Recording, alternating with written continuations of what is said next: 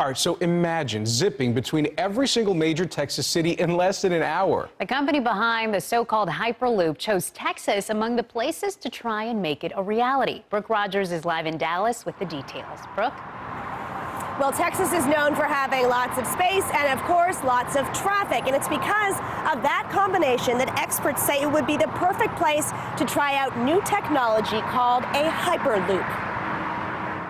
It's high-speed travel like we've never seen it. Electric propulsion pushing passengers and freight to supersonic speeds inside a low-pressure tube. You accelerate, you pick up speed, the pod lifts on magnets, and then it just slips through the tube. It's very similar to actually flying in a plane, except, without having to go all the way up in the air and come back down. Stephen Duong helped submit the Texas Triangle Hyperlink proposal to the Hyperlink One Global Challenge. It was named one of 10 winners this week.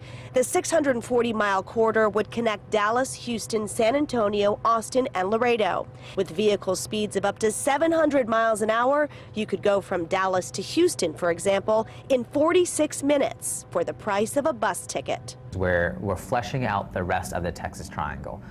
So that includes the existing efforts for high-speed rail between Dallas to Houston, and then we'll be connecting the rest of the cities to build on that effort to connect the rest of Texas. Now comes the research phase, evaluating commercial viability, identifying a corridor, and brainstorming who would fund it and how. Duong says the technology, already built as a prototype in Nevada, could be a game changer in Texas, easing congestion, reducing its carbon footprint, and creating a global mega region.